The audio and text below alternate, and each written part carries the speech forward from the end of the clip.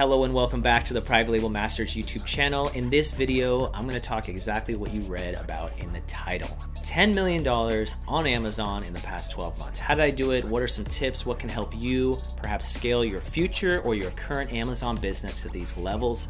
If you're interested in taking a look into my Amazon Seller Central account on my computer behind me, stay tuned to this video.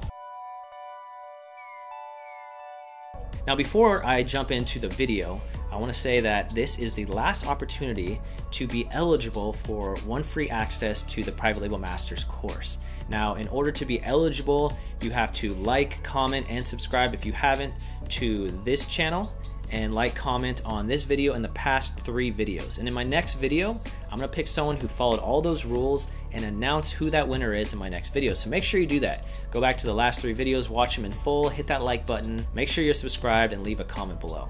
Okay, so hitting $10 million on Amazon, that's a pretty big feat for myself. I never in a million years ever thought that I would get to this point. I was happy just to learn about selling on Amazon, hoping to get 1 or 2 or 3 products, make maybe a couple hundred, couple $1,000s a month, and it's grown to this level. Now, a little bit about my history selling. I have been selling private label products, that business model, for 3 years. April 2016 is when my first product hit the Amazon warehouse, and I was hooked. And since then, I've worked really hard to grow my business, launch more products, and scale it to now that I'm doing around $1 million every 30 days, and just hit that $10 million mark for the past rolling 12 months. Let's jump on the computer before we talk a little bit more about this, how I did this, and some tips for you guys, and some common questions I get asked. Let's jump on the computer and I'll show you those numbers right now. All right, so here we are at Seller Central. Let's jump right into my account. All right, so here we are, and we have the last 30 days, $1,102,994.58.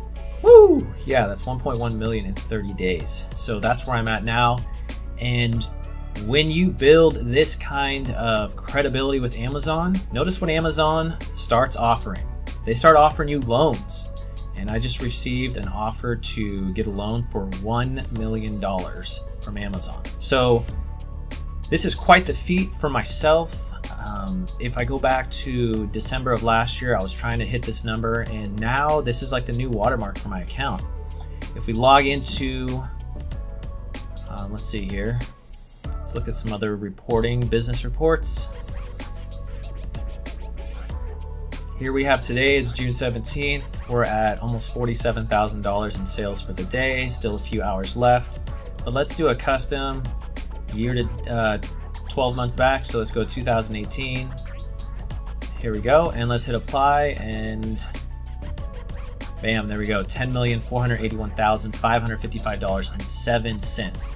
That's 352,735 items ordered, and a total of 300,000 total orders. And the average price is $34.13. And you can kind of see what this looks like on the graph. You can see here's Q4, and then it's just kind of steadily grown. And you can see by these numbers, $45,000 days, 44. That looked like a large one, a $60,000 day. Of course, none compared to this $191,000 day that I had last Prime Day. And who knows, this next Prime Day will be a good day too. So there it is, not a 6-figure, not a 7-figure, but an 8-figure Amazon seller in the past rolling 12 months. All right, so there we have it. You can see the numbers. I'm hoping, to hit this calendar year of 2019. Last year I did around 8 million. This calendar year, I'm hoping to do between 12 and 14 million. We'll see if that happens. Hey, and who knows, by the end of 2020, hit that $20 million a year mark. What are some common questions that I get when it comes to scaling an Amazon business to this level? Now, I have a student group, as many of you already know. I have a course which I teach others how to sell on Amazon. I have multiple students have already doing 6 figures a year, and some already doing 7 figures in sales on Amazon. So I put this question out to my student group. I said, hey, I'm making this YouTube video about scaling to $10 million. There's a milestone that I just hit. What are some questions that you guys have that I could answer that could help you guys kind of figure out like what you guys need to do also to get to that level? And so I'm gonna answer a few of these questions. Hopefully they answer some of your questions out there too, for all of you who are not my students yet. And if you're interested in becoming one of my students and what it takes, click the link in the description below, watch the video, book a call, fill out the survey, and if you're a qualified applicant, we will be in touch. All right, let's jump into some of these questions right now.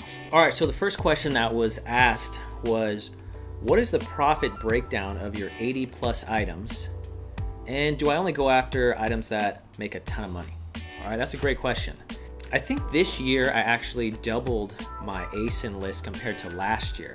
I have approximately between 80 and 90 items. So the profit breakdown per day, okay? So what I did was I took a day last week, just a random day, and I wrote down what the breakdown was like, okay? So I have 56 products that make between $0 and $100 profit every single day, all right? 56. And this is, again, according to just one day that I picked. This can fluctuate a little bit, but this will give you a good idea. I have 13 products that make between $100 and $200 a day. I had 8 products that make between $200 and $400 a day. And I have 4 products that make between $400 and sometimes up to $900 a day. So I think that's around 81 items. I'm out of stock on a couple and a couple other really good movers that I'm out of stock on. It's okay. One of the nice things about having a lot of products is if you are out of stock on 1 or 2, you still have a bunch of others that are still making money. So what I've noticed is how I mentioned that 56 products are that 0 to 100. Now, a lot of those products are newer. Like I said, I've doubled my ASIN list over the last year. So I was doing around 40 ASINs or SKUs, and now I have close to 80 plus. At the beginning of the life cycle of a product, you don't always know exactly what it's going to end up selling in the long haul. I've had many products that, I was estimating maybe I'll make like 1,000, 2,000 off them per month, and they ended up making like $4,000 to $5,000 and sometimes $6,000 just because as I got more reviews, as I got better ranking, as the listing matured, as more and more customers are shopping on Amazon every single year, they just become bigger winners, okay? So what I've noticed is, yes, I have 56 that are in that 0 to 100 range. Probably, 15 to 20 of those will eventually get up into that $200 plus range per day. All right, and when I mentioned that I have, around 12 products that are 200 to 400 plus, sometimes those fluctuate. Sometimes I'll have, 10 products that'll make 400 plus a day. Sometimes I'll only have 2. So it's kind of a good mix, but that'll give you a good idea of kind of how my product portfolio is laid out. Now, the other question was, do I only go after products that, make a ton of money? And you can see by that breakdown that I don't, all right? I go for products that just sell a few a day. I go after products that sell a ton a day. A lot of what I'm trying to do now is find products that really match up with my different brands so I can continually grow those. And eventually, if I ever were to go sell one of those brands, there's a lot more value when you have built out a larger brand. And also you can start to market off of Amazon, on Shopify, a website like that, so you can get off Amazon sales. Whereas if I have just a bunch of random products all over the place, if I try to have an off Amazon site, it'd be looking like Walmart, okay? Like here, there, everything, we offer everything, right? But I don't want to do that. I want to have different brands, and those are the ones that can bring the most value when I go to sell them in the future. Now here's the next question. It says, looking back, what are the 3 core principles that made 10 million possible? This is a good question. There's a lot of things you have to do to get to 10 million, but if I were to sum it up in 3 different things to hit this level, I would say the first one is you need knowledge, all right? You need to consistently be taking in knowledge when it comes to Amazon. Amazon is a moving target. Different terms of service changes, different ways to find success slightly change. Overall, the main business fundamentals stay the same, but you need to be aware and continue to take in that knowledge, all right? That is a huge thing. You need to be a student for life when it comes to Amazon and stay ahead of the rest of the competition. I would say when I see a lot of these newer sellers coming in, they get most of the material off of YouTube and Facebook groups. But as you stay in Amazon for a while, you start to notice there are different layers to this onion. And there's deeper layers where you can find, implementing these different things in your business, you'll find even more success. But you only get to that level if you continue to take in that knowledge. Now, the second thing you have to have, and most people don't talk about it, is capital or money. If I'm doing $1 million in sales per month, think of how many products I have to have paid for that are sitting at Amazon. Think of all the reorders that I have to have done. It's crazy. And then imagine ordering, if I'm doing $1 million in sales right now per month, and then I got to order for Q4, it takes a tremendous amount of capital or money. Now, if you don't have a ton of money, that doesn't mean you can't eventually get to this point. You're just gonna, it might be a little slower road, but what I've had to do is I got kind of aggressive, right? I had to like look for ways to find more funding, different things like that in order to be able to purchase all the products and keep the cash flow rolling, okay? If you're not there at this point, no worries. This could be something that is something in the future where you start really getting aggressive with your, with maybe getting a loan or something like that. But having capital, it really makes this business move. Without it, you're kind of sunk, okay? So for all of you who are living paycheck to paycheck, stop doing that, okay? Stop doing that right now. Start putting money in the bank. And if you want to say like, hey, do I want to go buy that, $70,000 car? Think of how many products that $70,000 car or the payment on that could potentially help launch. Okay, so I'm not one who rushes out and buys depreciating assets, even though one day eventually I'll get a nicer car, but that time's not right now. I'm busy scaling this business to the moon while this opportunity is here. Now the third thing that I say you have to have besides knowledge and being a student of the game for life and capital to keep those reorders and new products flowing is, I would mix these two together, is consistency and drive. I've talked about this many times before, and I highly recommend this book. I'm going to put a link in the description. I hope every single one of my viewers buys this book and starts implementing it. It is called The Slight Edge, and it talks about doing specific actions or daily tasks or habits on a consistent basis, all right?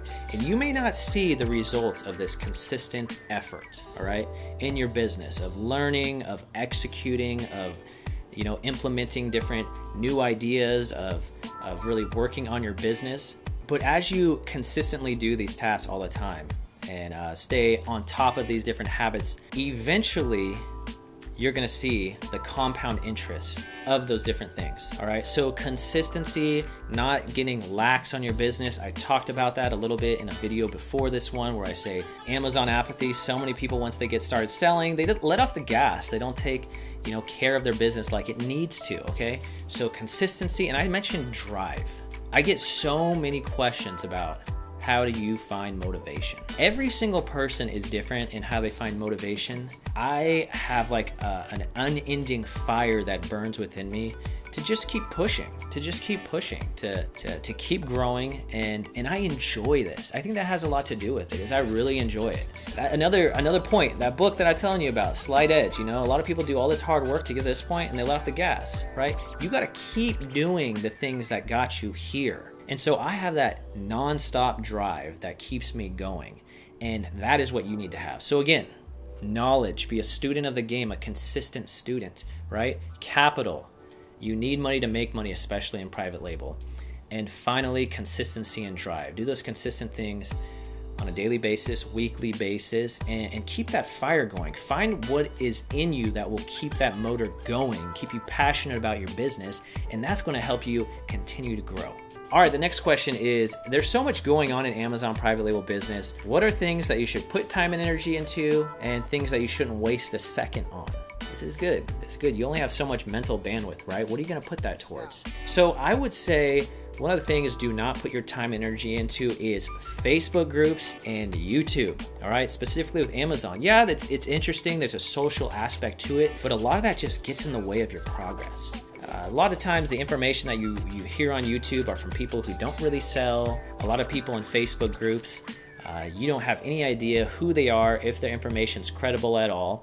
And it's kind of like the blind leading the blind. It's entertaining, it's fun, there's a social element to it, but it really wastes a lot of time that you could be focusing on your business, okay? So don't waste time on that. Now, another thing that I found for my business that really hasn't had the ROI that I have really hoped for, and I'm working on different solutions for it, is social media for my different brands, and also building out Shopify sites for my different brands. I hear so many people say like, I want to diversify. I don't want all my eggs in one basket in Amazon, so I'm going to open a Shopify site. I would love to meet, of all of you who think that way and you open your Shopify site, how much in percentage compared to Amazon do you get on your Shopify site? I guarantee 99.9% will say less than 2% of their sales come from Shopify, and that's even when you work at it. I have 2 Shopify sites. I get one that gets quite a few sales from it, but even that, it doesn't even compare to Amazon. So I think I worked a year really pushing social media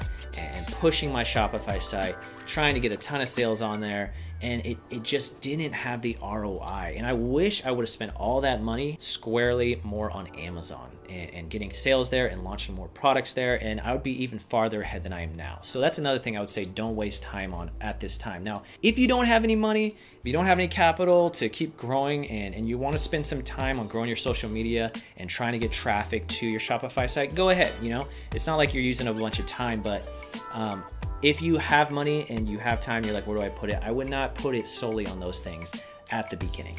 Now things that I say you should continue to spend a ton of time on, and that I always do, is product research, product research, product research, product research. Okay, you want to be a master at product research, and listing optimization. I have listings that have been live over 2 years, and I'm still fine-tuning them. I'm still finding different ways that I can split test, that I can change something here and there, that I can optimize it in some other way in order to bring out more sales from it. You're gonna have different listings in your account that if you really took the time to like see how much more you can squeeze out of that piece of fruit, you're gonna get more. So continue to look at your listings and figure out how you can continually optimize them. If another listing comes in and they have a certain type of image and you're like, man, this image is amazing, try to get that same type of image for your listing. Who cares, right? Even if you're selling well, continue to optimize. And again, product research. I have done so much product research that I have a list of products that I have in the pipeline for when I finally do have more cash flow I can go after, okay? So instead of like, hey, now I wanna launch another product, let me do some product research now. If you have time to spare, keep hunting and hunting for products. And even if you don't have money for them, you can put them in an Excel spreadsheet on, you can use Amazon's wish list and make a list there. You can put it in Viral Launch or Jungle Scout and keep track of those items. And then when you get cash flow, you can go after them and keep growing your business, hopefully to that $10 million mark. All right, the next question I got was, you have over 80 products now. What gave you the confidence when searching for products that they would sell and to jump into sourcing them? I see so many people, also myself, that always need validation somehow of, is this good to sell? What gave you the confidence to jump in and source successful product after successful product? So I would say your confidence grows over time. It would be nice if, you know, from day one or like day 70, you're like, oh yeah, I can go after this product that's doing, you know, $50,000 a month in sales. But it doesn't work like that. It's like anything that you're nervous the first time you got in, and then after you did it a few times, next thing you know, you've had some of that exposure therapy, you could call it, right? You've been exposed to this type of pressure, this type of nerves, whatever it is, and you've seen it work. So what I did was I started smaller, right? I didn't go after these like crazy home run products right at the get-go. And over time, I realized that the process is the same for a small product or one that's not doing a ton of velocity in sales and one that's doing a crazy amount of sales. The process is very similar. The making of the listing, launching can be slightly different. You have to be a little bit more aggressive, but overall it's about the same. So over time, it's just gonna be something, a confidence level that you're gonna get as you continue to grow, all right? It's gonna be tough if you go from an item that doesn't sell very much to trying to get in one of these ones that's like a crazy home run item, because these bigger or higher velocity selling products, they have the whales, they have the sharks out there who are trying to go after those ones, and not so much the smaller products, okay? But again, confidence grows in time. Now, another thing that helped me to grow confidence in launching products over time was, I always do this in every single one of my products. I look at worst case scenario. Okay, what is worst case scenario? I'm gonna find the lowest price this product has ever sold for, and I'm gonna say, you know what, if I have to sell it even lower than that, would I be okay? The fact of the matter is that 90% chance you're not gonna lose all your money. You may, like worst case scenario, lose half of your money, but no product's gonna sell for nothing. Every product will eventually sell, even if you have to wait till Q4 and you sell it when there's a buyer frenzy, okay? So I look at worst case scenario, I say, hey, here's worst case scenario. If I have to sell it for X amount cheaper than the lowest price I've ever seen this thing sold, am I okay with that? Can I stomach that? Can I live another day? And if I say yes to that, then I've already factored in worst case scenario and I'm okay with that. So anything above that is great. That's another thing that's helped me kind of reframe this and grow the confidence needed to go after more products and feel they're successful. Now, the next question is, what are the things you need to do well to succeed in this business? You got to stay hungry. And you have to love it, all right? I love selling on Amazon. This is my favorite thing to do. It doesn't even feel like work. I've talked about that before. It just feels like it's a big video game, but you have to really love it. When your passion falls for this, you're not really gonna put the same time and effort, energy. Next thing you know, you're not even paying attention to it, and that's when the wheels start falling off, and that's where the whole scaling thing doesn't work anymore. Now, I have a student group, like I've mentioned before, and a lot of times, I'm not saying every time, because there's always outliers, but I can see who are the ones who have a very high chance of being successful. These are ones who are very involved in that VIP group, ones who I see looking and liking all the posts, ones who are always there for live streams when I put them on, ones who, when I look to see how far they've gone in the course, they've watched all the videos, ones who ask great questions and help others. These are the ones that I notice, like they have this passion, this drive, this really love for selling on Amazon, and those have the highest likelihood of success in selling. You also have to learn how to pivot and problem solve. There are so many weird random barriers and road bumps and speed bumps that come in when you're selling on Amazon, and they still happen to me all the time. And the initial reaction for most people is to rip their hair out and to freak out. But you have to get to a point where you're okay with it and you learn how to just problem solve and don't get emotionally invested in it. That's another thing that I've seen that really helps people succeed, is people who can see an issue, something comes up, they're not totally in a turmoil over it. They learn how to adjust, pivot, solve the issue, and they're back rolling like nothing. So learning how to pivot and loving it, and also knowing how to problem solve. Those are some things that you have to be able to do in order to succeed on this kind of level. Now, the next question is, how do you mentally set yourself before entering competitive markets? So as we all know, some markets are going to be way more competitive than others, and if you have the money, you can go after more competitive markets. It's not always recommended, right? Because it's going to be more difficult to break through and be the top dogs. I would say I mentally prepare for this. I would call it one thing. I would say strategic aggressiveness or strategic aggression. I have a plan, and I'm willing to do whatever it takes to make that plan work. I'm really confident in my product research skills nowadays, so it's not like I'll have a product and I'm like, man, will this work or will it not? I know it'll work. It's just a matter of, can I get to the top where the big dogs are, right? And a lot of times that takes very strategic measures and also a lot of aggressiveness and being very aggressive in order to catch those guys and to top them. Now, the next question is, what are mistakes that we should avoid to consistently grow the business? I'm gonna mention this again, stay hungry. Avoid that Amazon apathy. If you haven't seen that video, go check it out. It's the one before this. And also, one mistake is people are not willing to take on any type of debt. You know, if you're watching Dave Ramsey, he's like, don't go into debt, all this stuff, credit cards are from the devil. I don't believe that. Leveraging other people's money in order to grow your business, if you do it in a very safe, smart, intelligent way, it actually isn't that much risk, and there's a tremendous amount of reward. So if you're saying, you know what, I'm only gonna buy stuff when I have cash in the bank, that's gonna be a mistake that is not really gonna help you scale to these kind of levels. I will tell you this for a fact, every single one of the 8-figure sellers that I've seen, every single one, and a lot of 7-figure sellers, they all take out loans. They all use credit cards and are able to fund the beast and keep it rolling, okay? So wrap your mind around that. Do some research on, good debt versus bad debt, and growing a small business by incurring debt, right? It's not a bad thing. I'm not saying no disses on Dave Ramsey. He has some great principles too, but that is a mistake that I see many people doing, is they're afraid to take on some debt in order to scale their business. Now, next question is, what do you do when you see opportunities everywhere, but the prices you're getting from the manufacturers are not enabling you to execute and ramp up as you launch goals that you set? All right, so this did come across, when I was starting off earlier, is I'd see these products, I'm like, yeah, I can really start growing my brands or launching more products, but I just can't get a supplier to give me a price that's going to make this work. And to be honest, that's just the name of the game. You know, some markets are, you know, the margins are lower, and yeah, they look great, and maybe there's not a lot of competition, but someone in there is probably selling for a lot lower, or for whatever reason. And for those ones, I just keep moving, right? There is always going to be another product. I always say that. Don't marry a product and realize that if you looked at 20 that you liked and you found, and you talked to suppliers and you didn't find the margins, it doesn't mean there's none there. It just means keep going, all right? Now, the next question, I feel like most people are not ready for how much they're about to spend before they get into this business. Realistically, including advertising, how much should new sellers start with, knowing cost of product will vary to really compete for the first year? So it's tough to say like how much you're gonna spend on advertising. You could spend a little bit, you could spend a lot. That's kind of up to you, right? The main goal is getting to the front page. PPC will help with that. PPC is a good way to get extra sales.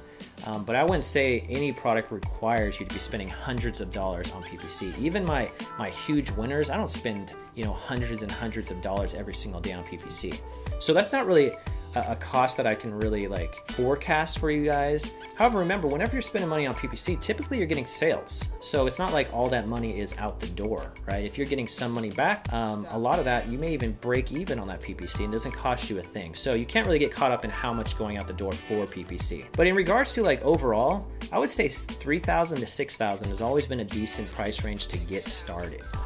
I've seen people do it on less. I have ones in my course who've done it on less.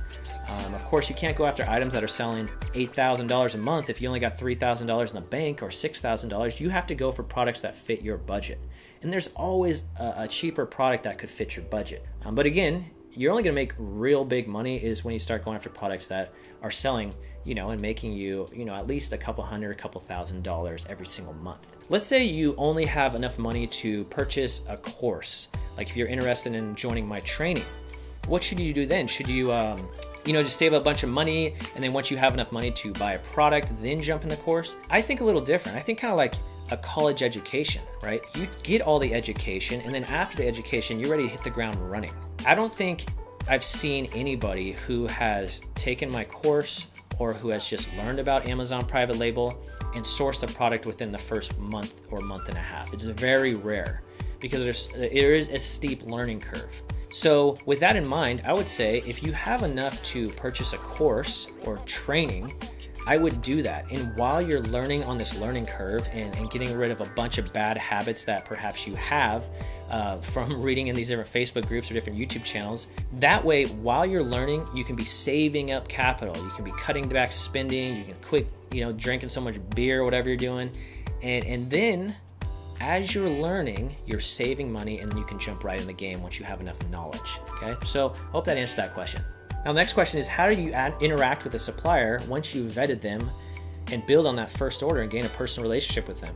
So as this person from my student group clearly knows, and I teach this, it's all about relationship building with your suppliers. One thing that's really helped me to build great relationships with my suppliers and has helped me to get better payment terms and better prices and more honesty and trust there is I try to have a personable nature in day-to-day life. Okay, I'm talking about if I go to the store, I'm trying to say hello, how are you to the cashier. I'm not that random weirdo who talks to anybody in the grocery aisles, but I try to show personal interest in others. And I noticed that type of interaction transfers over into when I talk to my suppliers. It's just natural to want to get to know them. How's their day? What they do last week? Anything, because most people, let's be honest, they're focused on themselves. What am I doing this weekend? What do I do tonight? What do I got to get done now? But if you can change that to being interested in others, and primarily your suppliers, from day one, you're just going to naturally be like that. You know, be interested. Ask them how work's going. What's their shift usually? How many people at the factory? How long they've been working there? Do they have any goals there? Do they have a family? All these types of things I try to get to know pretty quickly, and then I build on that. And when they tell me something's coming up, like they have the Dragon Boat Festival or something, when it's done, I ask them, hey, how's Dragon Boat Festival? You got any pictures? Send me a picture. Or you're going on Dragon Boat Festival? Send me a picture when you're out there. What do you do? You know? And over time, that relationship starts to build. So I highly recommend, you know, in your day-to-day life, try to show personal interest in others, and it will correlate and translate into your supplier relationships. Now, the last question I'll touch on here is, how do you scale from the initial 2 to 3 products? To scale from the initial 2 to 3 products, I highly recommend trying to see if there's other variations or quantities or a bundle that you can do of your existing products. That is the quickest and easiest way to start expanding and growing your product portfolio.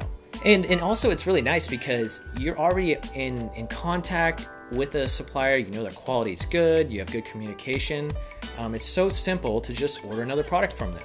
And you'll be able to get better prices on everything if you start ordering more from them. So look at your products now, say, can I offer this in a different color, a different size, a different case pack? Could I bundle it with something else and have that as a variation onto it, and start expanding your product portfolio that way? All right, you guys, so I hope this video was informative. Yes, $10 million on Amazon in the past 12 months. What a feat. I'm excited. I remember when I first started this channel and I did $45,000 in sales in one day, and it was crazy. It was Cyber Monday. And then I did like $200,000 in sales on a Prime Day. And then I was trying to do $1 million in sales in a month, and I made that 3-part video series, and I did 1.4 million. And now here it is, June, not one of the busiest times of the year, and I'm rolling at 1.1 million on a consistent 30 days, and I now hit 10 million. So the future looks bright. If you want to learn from me, if you want to learn from somebody who is in the trenches, who started with one product, grew their business to 10 million last year, who's selling consistently over $1 million every 30 days, look no further. Click the link below in the description. Check out the video testimonials. I think there's probably like 20 to 30 over there, and there's sellers who are doing $90,000 a month, $100,000 a month, $1 million a year. And imagine a group of all like-minded people that I make sure that no bad apples are in there, no bad information is in the group, and everyone helping each other out. That is the type of community and type of culture that is really gonna help your business scale. So remember, if you wanna learn how to be a master seller, you're tired of being an average seller, or you just wanna jump into the Amazon business and you're brand new, this course is for you. All right, you guys, I'll see you in the next video.